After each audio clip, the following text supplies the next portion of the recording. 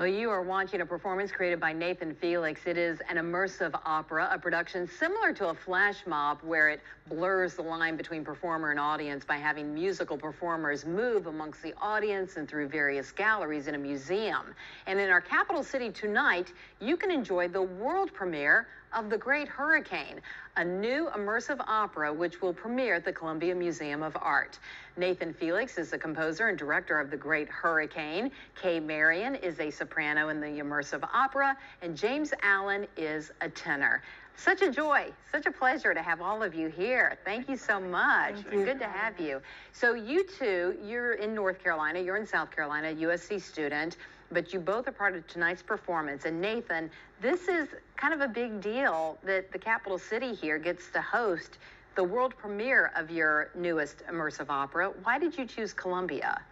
Well, I've heard about the art scene here, but also the talent here at USC and the broader region is known for having great opera singers, so it's a pleasure to work with such talent. So glad. And you will have 8 performers tonight, and as I mentioned, it's like people are looking at art, and all of a sudden the person next to them, dressed in normal everyday clothing, starts singing. Is this your first immersive opera? This is my first immersive opera, yes. And James, for you as well? Yes, and my first new work ever, so this is very exciting. So what is it like? Because I know you guys have been rehearsing. In rehearsals, have you actually worked with having people walking around you? Not really. So this we pretty much start rehearsals after closing, so this will be a very different experience tonight. And tell us about how the storyline works in The Great Hurricane. What is it about? Sure, so we stage it in the entire museum, so the audience is encouraged to walk with us, and we're telling a story about 2 couples that come together and they're escaping South Carolina while a hurricane hits, and they come back and they see the city change and the community change, and so they're dealing with the aftermath of that. And is this an opera in English? It's in English, correct. Okay, so one that we can actually know what's happening, right?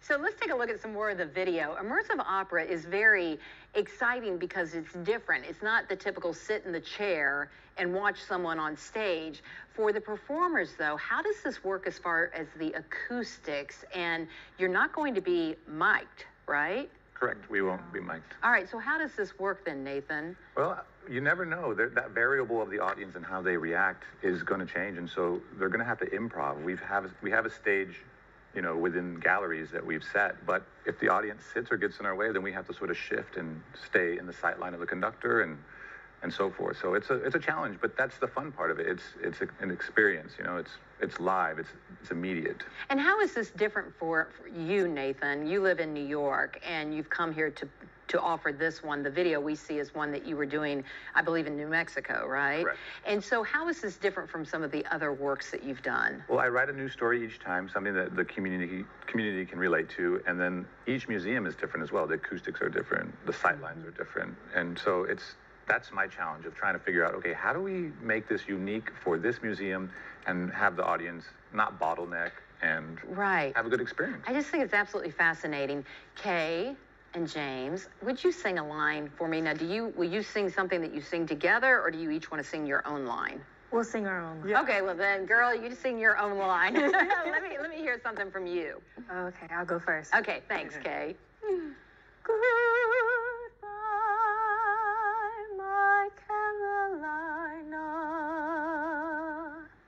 Beautiful. You've been studying opera for how many years? 8 years. And you're so young and have such a strong, beautiful soprano voice. Thank you. James, you're a tenor. Yes. Give us a line that you'll be performing tonight. Sure.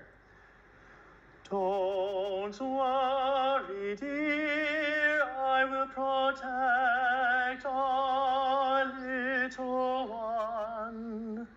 And it's an hour long. Yes. And then afterwards, the audience will have an opportunity to, I was going to say intermingle with you. They already are as you perform, but they'll have a chance to have a reception with you as well. Let me give you the information. Pull up the full screen for me, guys. The world premiere of The Great Hurricane, a new immersive opera, premieres tonight at 6:30 at the Columbia Museum of Art. The performance lasts an hour. A reception with beer, wine, and snacks will be in the Columbia Museum of Art reception gallery after. That goes until 8 p.m. The Columbia Museum of Art Art is located at 1515 Main Street in downtown Columbia.